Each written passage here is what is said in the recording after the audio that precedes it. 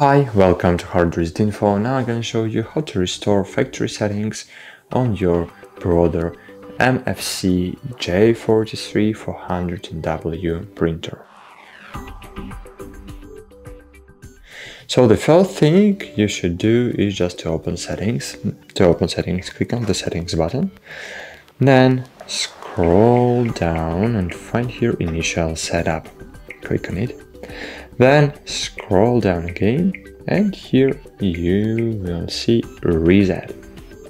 Click on it. Here we have machine reset. This is the factory reset of your printer.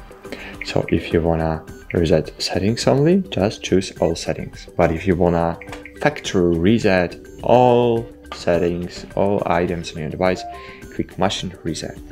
And here we have information that machine will reboot after reminding press right arrow button for 2 seconds to confirm. OK, plus press if you wanna agree with it, so you should press and hold right button.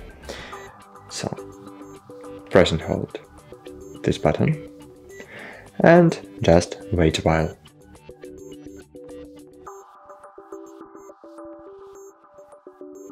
Okay, that's it. Thanks for watching, like this video and bye. See you.